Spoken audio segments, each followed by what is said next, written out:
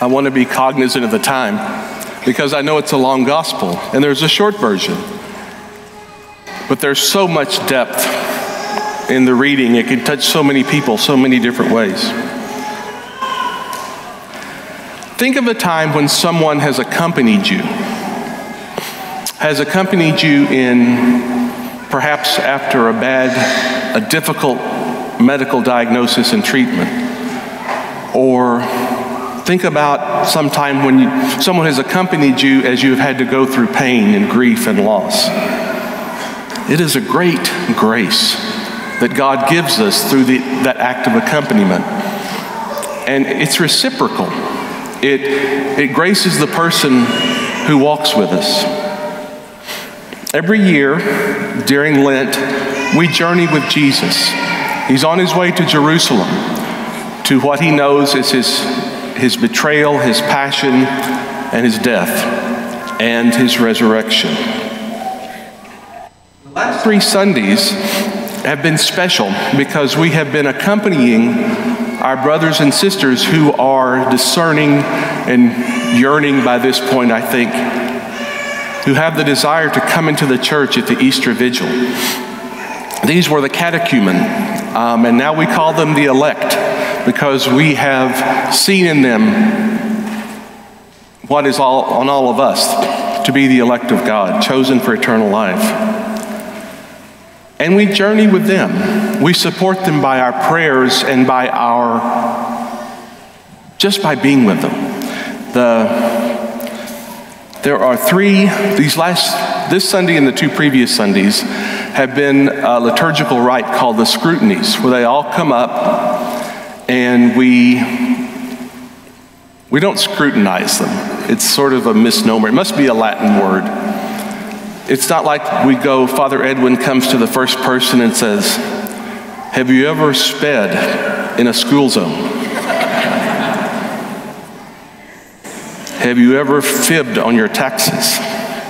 It's not that kind of scrutiny. It's an internal, we're calling them to an internal examination of their conscience, of what they want, of asking them to deepen their desire, with God's help, to know more about him and to be more fully conformed through the sacraments and through the rest of their life to his cross and resurrection. And when we do this, the 3rd scrutiny today is at the 2 p.m. and the 4:30 Mass. And all of the elect should be there for those rituals. When we do that, we read the same 3 Gospels every year. 2 weeks ago, remember, it was the Samaritan woman at the well. Last week, it was the healing of the man born blind. And of course, this week, it's the resurrection, the raising of Lazarus.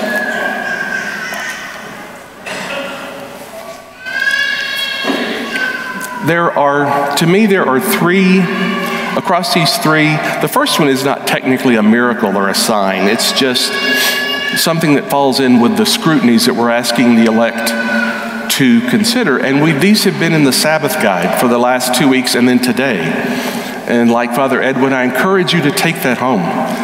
And part of accompanying our elect is to do this with them. Not to say, God straighten these people out, but God straighten me out.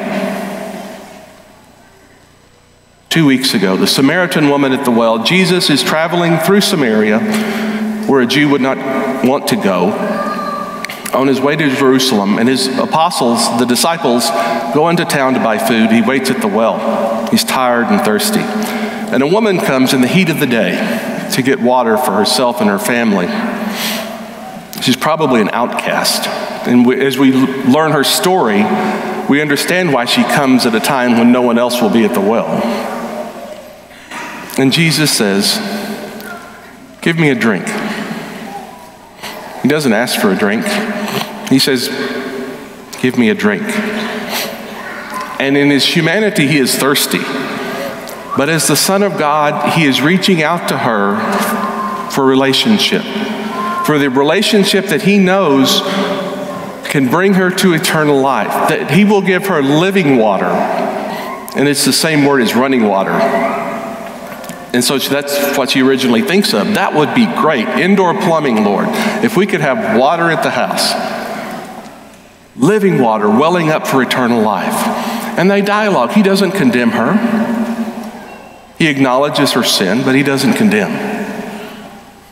Give me a drink. Jesus wants that relationship with each one of us as a community of faith, and with each one of us. And he comes to us and he says, give me a drink. Last Sunday is one of my favorite stories in the Gospels, the man born blind. It starts out as a theological discussion that the disciples pose on Jesus. Who sinned? Where's the sin? Show us the sin. He said, no one sinned. This man was born like this so that the glory of God could be displayed in him.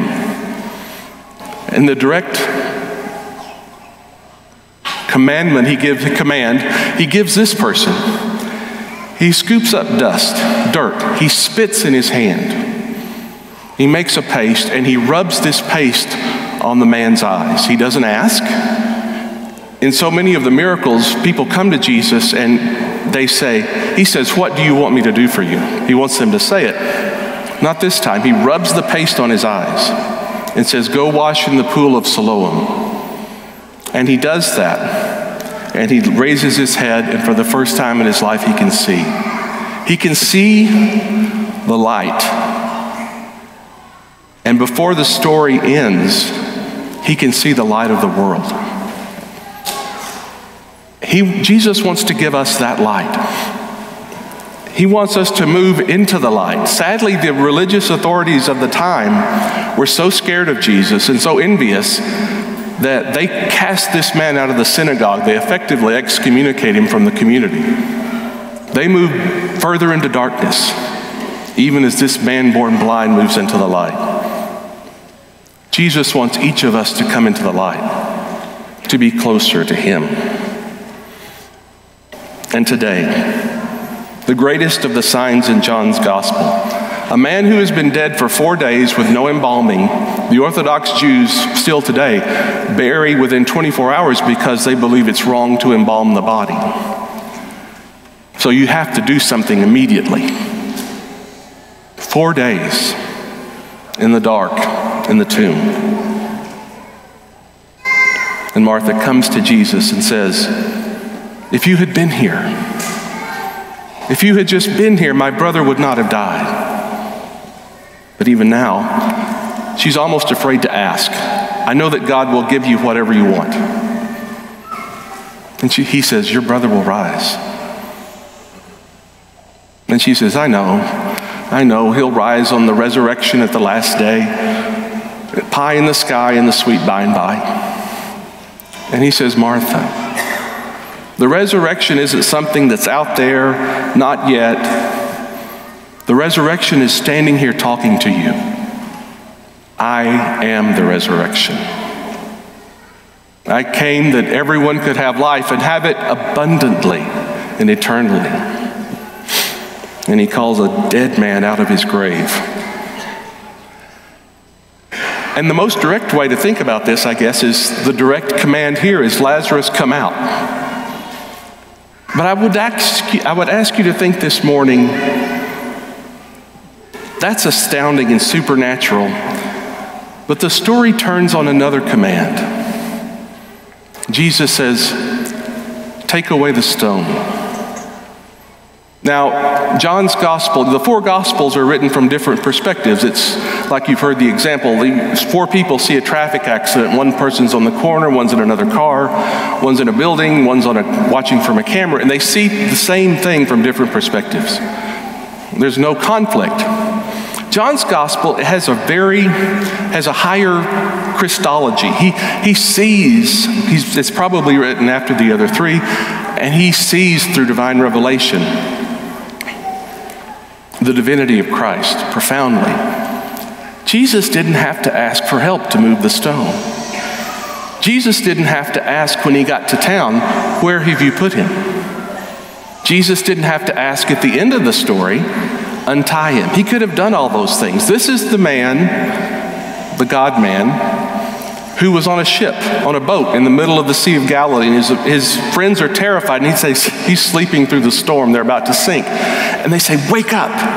And he stands up and said, "Peace, be still." And the sea is flat as glass. He could have moved the stone as a divine command, but he willed that the friends and family of Lazarus participate. The physical stone that sealed the tomb of Lazarus represents for me the things that block me from knowing the grace and the mercy of God. The regret, the shame, the grudges that I've held have kept me from knowing the forgiveness and peace and grace of God so many times.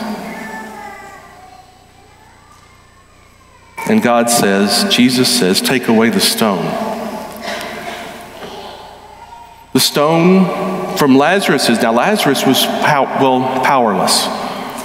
And sometimes we need help, like I talked about the grace of accompaniment. We need help. We have brokenness in our life that we can be helped with counseling, good Christian counselors, with friends who will journey with us. And above all, in the sacraments, in the sacrament of reconciliation. God can begin to heal those broken places. But he wills that he does not do it against our will. He wills our cooperation, which is one of the 1,000 things that I wouldn't do if I was God. He wills us to want to be with him. And sometimes all we have to do is take away the stone.